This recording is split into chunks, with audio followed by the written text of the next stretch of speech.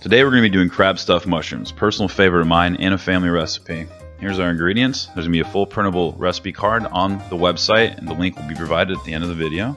Or you can just go to butterandthyme.com.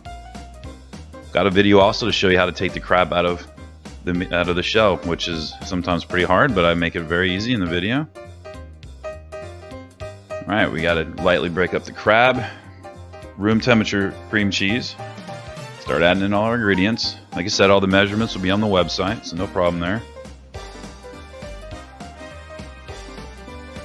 Everybody loves cheese. I think cheese is one of the magic ingredients for this for sure. A little melted butter. Crab and butter are best friends. It's a little lemon juice. Brightens everything up.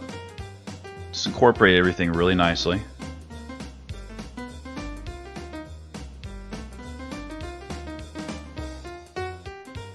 Alright, this can be tricky a little bit, so you want to take your time and be gentle on your first couple until you get a feel for it.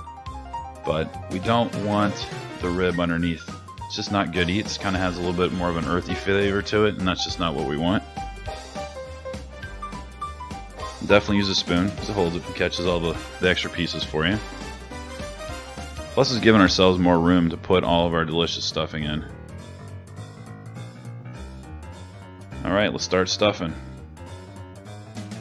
You want to be generous over a little bit. You can use paprika or chili powder or even cayenne pepper if you want a little extra heat.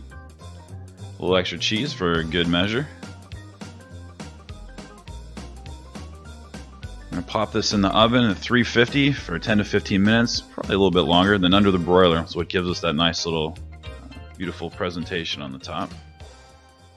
And there you have it, folks.